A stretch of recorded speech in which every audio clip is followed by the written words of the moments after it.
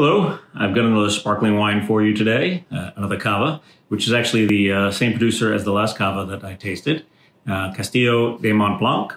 This is the Brut Rosé Cava, as you can see, pink. I'm sorry, it's Spanish, so it's Rosado, not Rosé.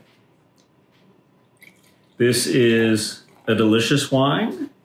I've already had some, as you can see. We enjoyed some on New Year's Eve. Great nose.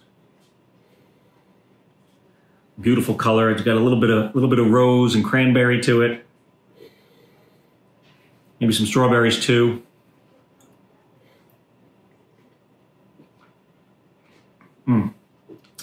Excellent. I like this a lot, as I always say, because I wouldn't sell it if I didn't like it. And this has got some great acid.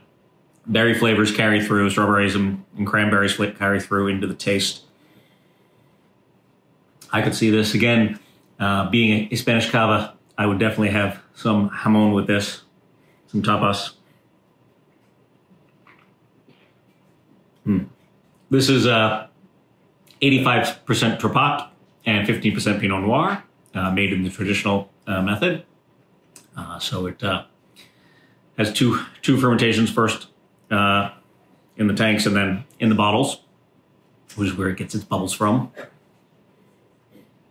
Really, really light and fun. Can't argue with something as good as this.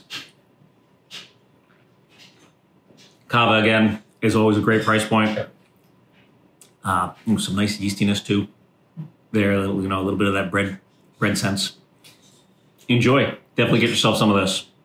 If you're one of my Wine Bros accounts, you know the drill. If you're out there drinking, try some Cava. Cava's delicious.